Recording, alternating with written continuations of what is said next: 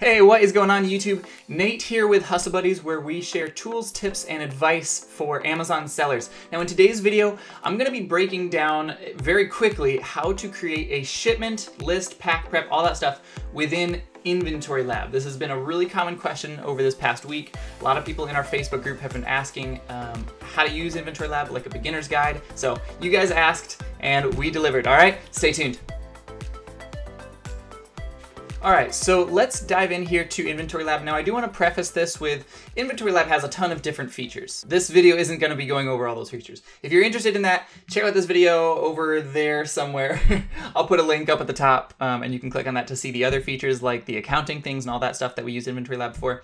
But this is just specifically like a beginner's guide to creating a shipment and a batch and all of that and shipping it out. All right, so let's dive into this. So the first thing that you're going to need to do is go up here to list and then list and prep, and that will bring you to this current screen that we are on.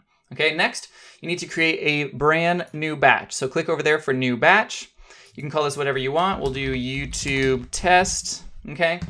You don't need to include that, your ship from address. Make sure that this is your home address. You can set all these settings up, like the defaults in your settings in Inventory Lab, okay?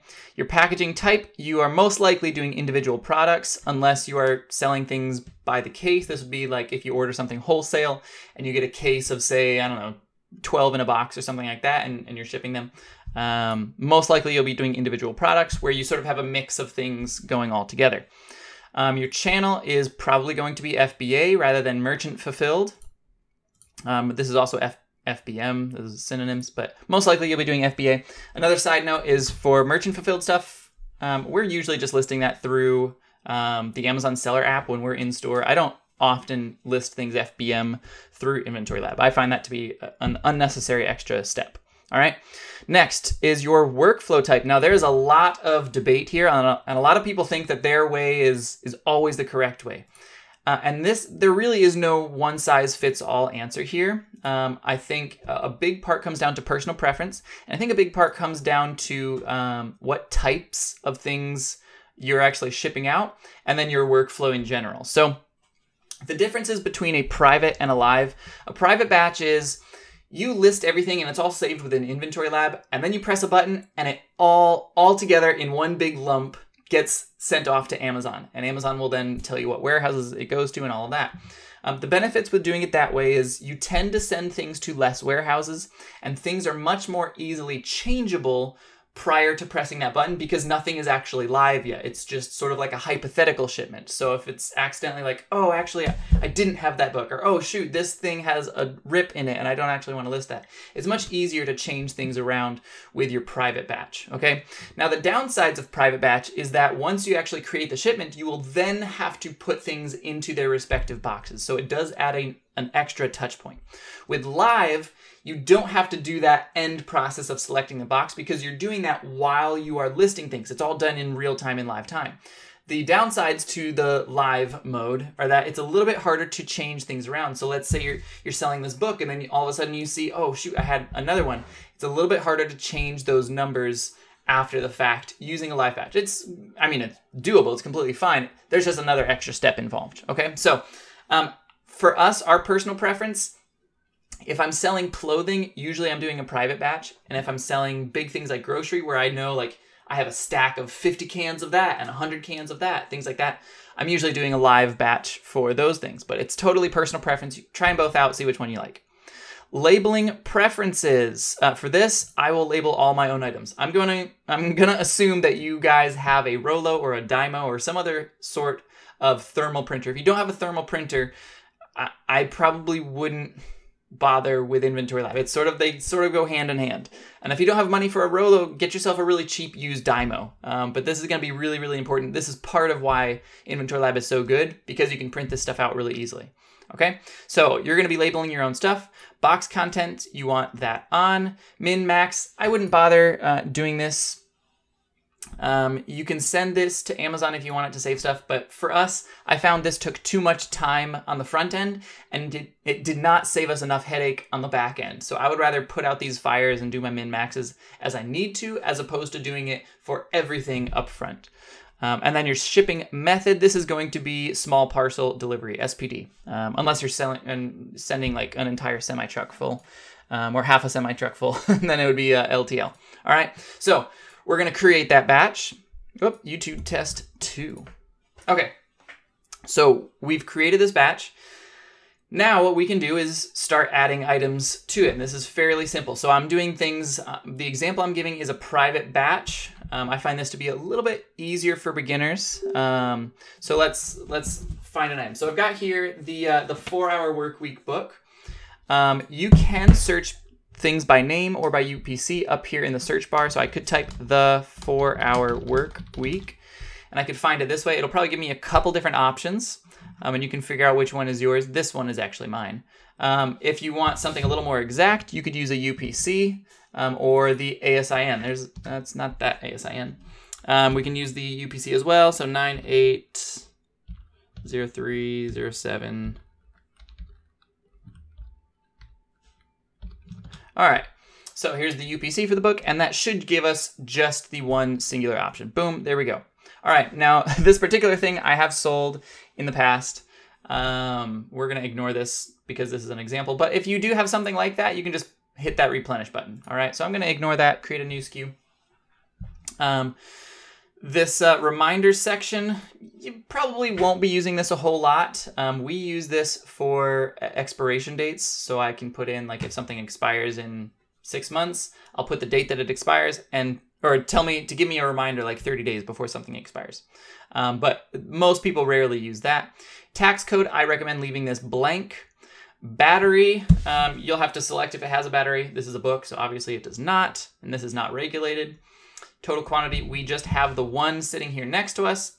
Our average cost, let's say that this cost us 50 cents on clearance or something.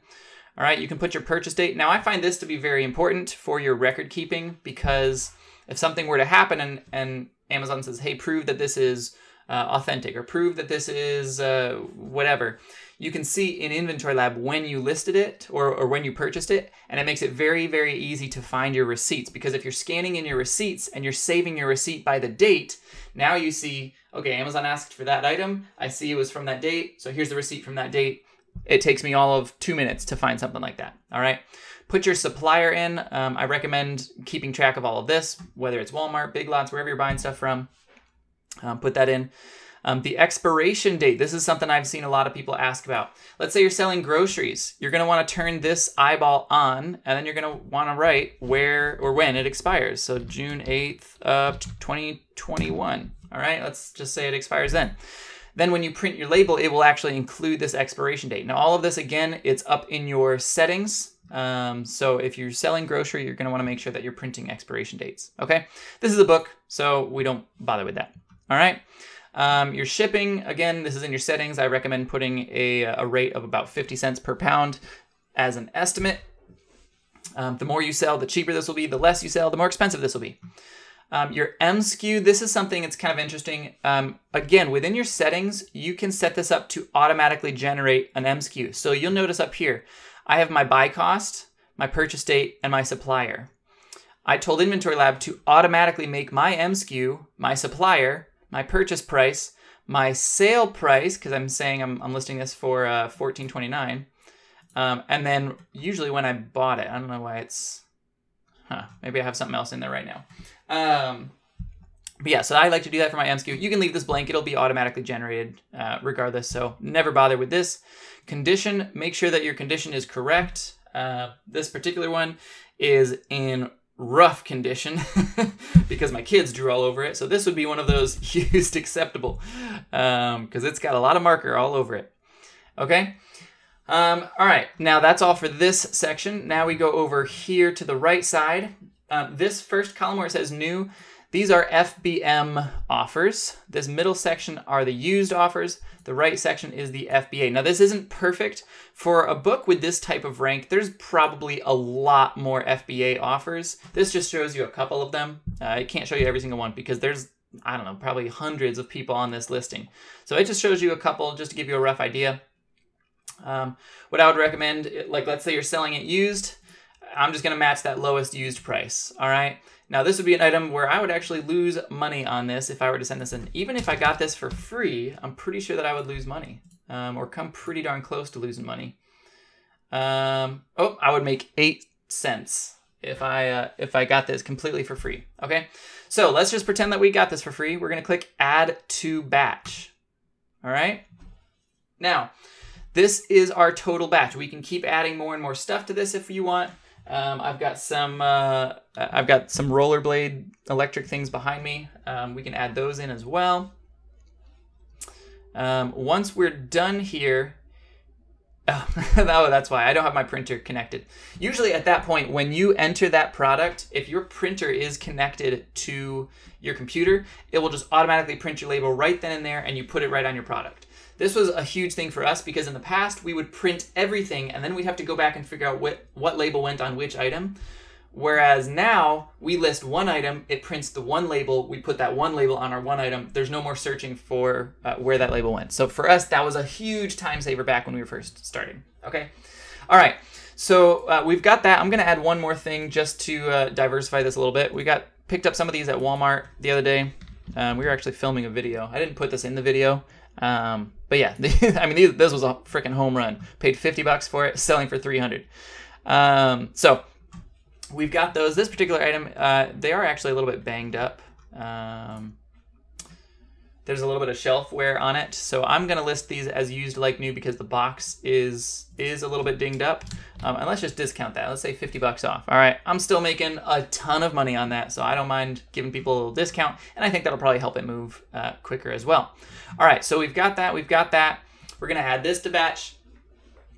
And that will also push it out. Now, I believe this one, yes. So this one has never actually been to Amazon. So you will have to input the dimensions and all that stuff. I did measure this right beforehand. It's like an 18 by 18 by 18 box, and it weighs about 25 pounds. All right. So this just means Amazon has never had this item in their warehouse, so they don't know what it weighs. They don't know its dimensions. So I'm telling them a rough estimate, and then they'll probably update that once they get it in. They'll scan it themselves and weigh it themselves. But just to give them a rough estimate for fees to charge me. All right. Once this is live, and it usually only takes a minute or two, sometimes it takes up to 15, but usually it's pretty fast. Let me just delete that so we can move on with this shipment. Usually that goes pretty fast, just a couple minutes, wait it out, list your other items, and then come back to it. Once you're done with all of that, you can click this review batch button. Now, if you've seen people in our Hustle Buddies Facebook group post these like estimated screenshots, this is where they're getting it from. This is their number of items, their average sales rank, the total value, buy cost, and total net profit. This is where you see those huge things where it's like, wow, I spent $500 and my total sale is $5,000 and my net profit is going to be $2,000 or something like that. All right, so we're going to click review batch. You can see we just have this one item. It's going to send it to this one warehouse. So this one is pretty straightforward, pretty simple. From there, you would click submit. Now, I'm not personally going to click submit because that will actually create this shipment, and I don't want to create this one shipment, but I will show you what the next steps look like from there. All right, so stay tuned. All right, so this is what that next screen would look like. Now, this is actually a shipment that I did send out. So we've got these. This is something, these were actually in my Walmart video from last week or 2 weeks ago. All right, so we've got these, we listed them, and it just told me the one warehouse. So you can see down here, it's in my working shipments. This is in the box content information. Since it's just going to the one warehouse, it doesn't make me like figure all of that stuff out. It just takes me right into this. So what you're gonna do, you have your box right here. So this is box one. If you have a USB scanner thing, this is where it really comes in handy because you can just press start scanning stuff. We've done a lot of videos about that in the past. You've probably seen us doing that. It's that beeping sound that you hear when I'm listing things. Or you can just do things manually. I've got 12 of these. I know what box they're going in, so I can just assign them all 12 to that one box. All right. Once you're done with that, then you transmit your updated boxes. This is when it will actually send it off to Amazon. Okay, so from there, let me show you the next screen real fast as well. All right, now real quick, I did forget to say when you do actually click that transmit button, you're able to either put the box weight and dimensions here or in Seller Central. It doesn't matter which one you pick. I would do one or the other. And then if you ever get confused and you can't find this within Seller Central, you just click down here. So this is as far as you can get within Inventory Lab. Once you send your box content information, your time within Inventory Lab is done. And then you'll have to go over to Seller Central to actually complete this shipment. Okay, so let's jump over there real fast. All right, so we clicked on that button over there on the side. I'll show you guys again. We just clicked right there on this, and this brings up the Seller Central portal for that shipment. Now I'm trying to hide some of our information so you can't see the very top. But here we are in that same shipment. None of this you have to change. Everything is already set up exactly how it should be. You see it's got the small parcel delivery, your address is up there, everything should be the same. So we keep scrolling down here. You've got the one box. This box weighs about 10 pounds, and it is a 10 by 10 by 10. This is a very binary shipment. All right, so we put in all that stuff. You're gonna click calculate. UPS is who you use for this. It's really your only option. It's going to calculate your cost. Now remember I said you should estimate about 50 cents per pound. Sometimes it's higher, sometimes it's lower. This shipment is tiny. This only has a few things in it. And so because of that, we're actually getting charged quite a bit more. I mean, we're paying, this is about 70 cents per pound instead of 50 cents per pound. So it is higher, but that's okay. It's not the end of the world. Accept these charges like so. Now you've got, if you made a mistake, anything like that, you have 48 or 24 hours to void those charges, but that should be fine. From there, it'll open up this, your shipping label. Again, we have a thermal printer. We use a Rollo. We talk about the Rollo a lot because the Rollo can print both our item labels in Inventory Lab, what we just did, and also in Seller Central, you can print these 4x6 shipping labels as well. And it takes you about 2 seconds to flip them over. We did a video about this. The people who say like they don't like flipping it over, personally, I have never understood that because it, honest to goodness, takes us like a few seconds to switch it over. So maybe if you don't have the space for it. You don't have to worry about this. Well, I mean, you can select today or whatever. And then you'd print your box labels. All right, once you print that, it'll open up a file and it will print. The last little side note, I know it says the picture shows you things on this box. This is just because the graphic designer that they hired for this doesn't know logistics. You should actually be putting these on the top. Just don't put them across the seam. But UPS requests that they be put on the top of the box. That's how they receive them. If you put them on the side, then your box will be flipped sideways. All right. Okay, that is basically it. That is the summary of how to list, pack, and ship things using Inventory Lab. All right. If you guys have other questions, feel free to drop them down in the comment section below. Don't forget to join our Facebook group if you're not a part of that. We've got a huge group. As of the time of recording this, we've got about 22,000 awesome, super helpful, uplifting sellers that are over there. So check that out. If you don't have Inventory Lab yet, you can click down below to use our link. We always appreciate that. It helps give us a little bit of kickback for putting out this free content. But yeah, that's it, guys. All right, hustle on. We'll see you.